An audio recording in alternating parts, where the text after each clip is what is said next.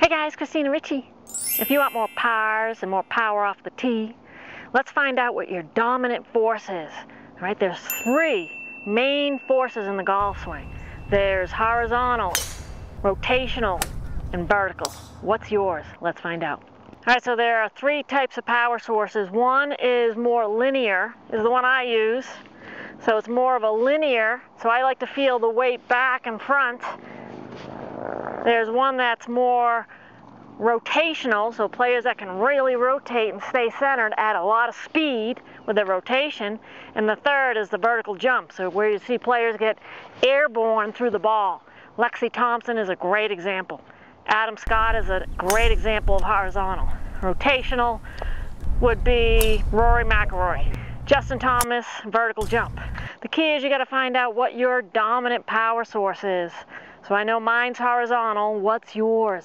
And then you capitalize on that. All right, so really understanding what your dominant power source is very important to help you get more distance off the tee and fairway.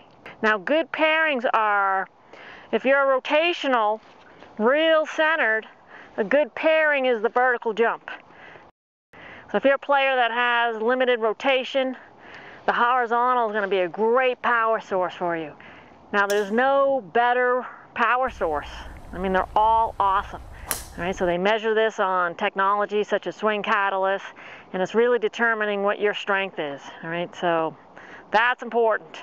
All right, so the first step is to head to morepars.com or morepars.tv and take the power assessments. And if you can easily do two, then up the weight. You're just gonna pull.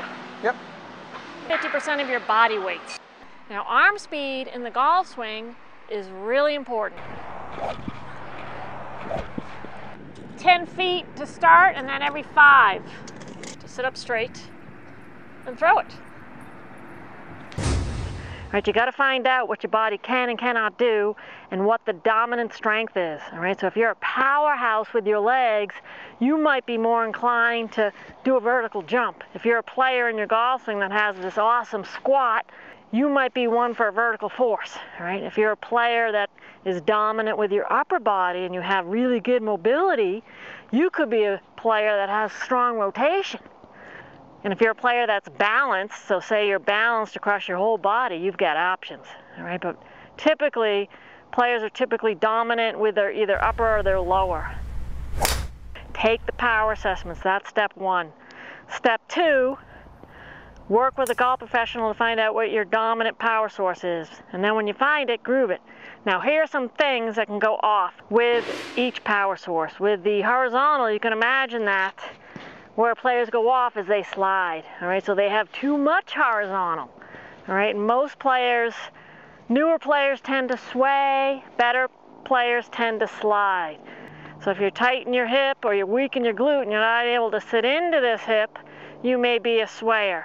And then if you're not stable, maybe you're not loading your glute, you're not loading your big toe, definitely check out that video. All right, maybe you're not able to stabilize on the downswing, so you have a little slide. Or maybe your torso's hanging back and that's forcing you to slide. All right, but either way, all those are horizontal culprits that'll throw your swing off. For rotational players, players that have a lot of rotation, all right, the tendency there, the big culprit there, is over-rotating. Getting reverse spine angle where your spine angles back towards the target. All right, so players, especially women that are hypermobile, all right, they're not able to, they can actually go way beyond their end range. They have a lot of mobility, so you need more stability. Rotation is good, but if it's overdone, you're in trouble, you're out of position. All right, so that's what happens with rotational players. And then the vertical jump, what happens with that is they do it too soon or towards the ball. If players come in and they move towards the ball and they jump too early and they're not actually doing the vertical jump with their butt, they're actually just thrusting their hips towards the ball, call that early extension, where you kind of move in towards the ball. That's not actually a vertical jump, that's just early extension. So a vertical jump is really leveraging the ground, so players that do it really, really well have the squat move and then they literally use that force and jump, but they're pelvis stays in position so they can do it. Where players go off is they'll move towards the ball and they'll just thrust their hips. Right? That's not really a vertical jump, that's just a thrusting of the hip. That's not really leveraging the ground, that's just doing the movement but not really getting the results.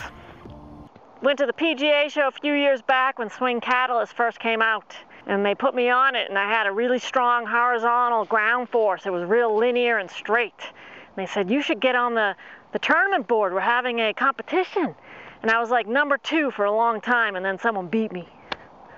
All right, so that's when I was actually confirmed through Swing Catalyst that I was horizontal, real strong in that area. All right, so if you have an opportunity to get on Swing Catalyst, I highly recommend it. Google it and find out who has it near you. Get on it and find out what your source is. It's well worth it. All right, so you can see I have a lot of lateral, but just the right amount. Now my tendency is I slide. All right, so I'm always focused on that. You need to focus on what your dominant power source is and then be mindful of what can go off so you can keep an eye on it. I mean, that's the key.